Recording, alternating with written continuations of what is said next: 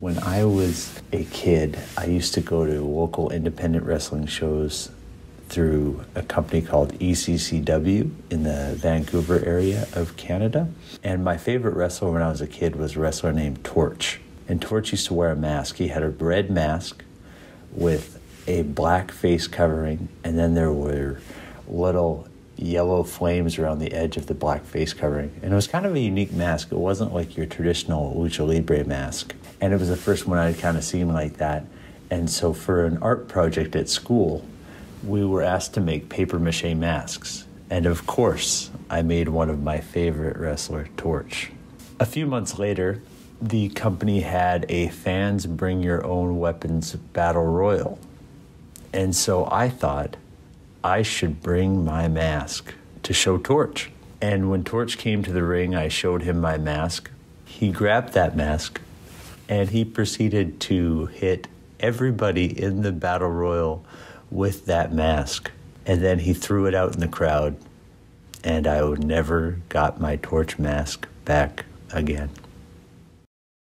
Oh, I really like this story because it isn't some giant famous wrestler that we all know. It's the local Vancouver, British Columbia wrestler known as the Torch. Of course, me being the independent warrior that I've always been, I have wrestled at ECCW, of course. But for the most part, nobody here knows who Torch is. But this is this kid who loves going to the local independent wrestling show. And he loves Torch. I just love making the visual in my head, the excitement of this kid to show the mask, only for it to be just whipped out of his hand, damaged uncontrollably during a match, and then just thrown away for you to never have again. Hindsight, you happen to show it to him during the fans bring the weapons match where the wrestler will grab anything from the crowd and use it, but I'll give you a pass. You were a little kid. You didn't know any better. And to this day, I understand that you're a little sad, but maybe we can get in touch with Torch and you can make him another papier-mâché mask and we will present it to him on the Patreon.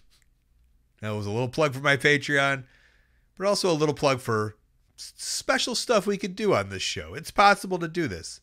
It's possible to reunite little papier-mâché art makers with thriving weekend warrior wrestlers. We love you, Torch. Well, at least this guy does. I was calm, cool, and collected, but on the inside, I was like a 12-year-old girl meeting NSYNC on TRL.